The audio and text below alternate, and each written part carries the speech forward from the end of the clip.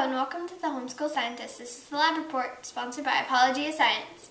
Today we'll be playing with static electricity. What you're going to need for this experiment is a balloon all blown up, an aluminum can, and some shreds of tissue paper or tissues.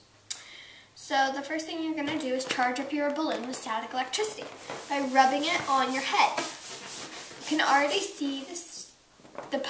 The negative charges on the balloon attracting the positive charges in my hair. Now you're going to put the charged up part.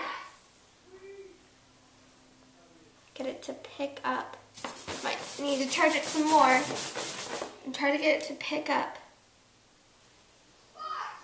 all these tissues. See that? And then, a cool thing with the aluminum can is, I notice I'm not even touching the can.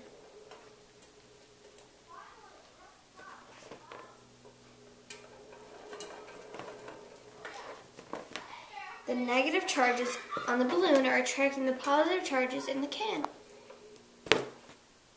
Thanks for watching the lab report. This is the Homeschool Scientist.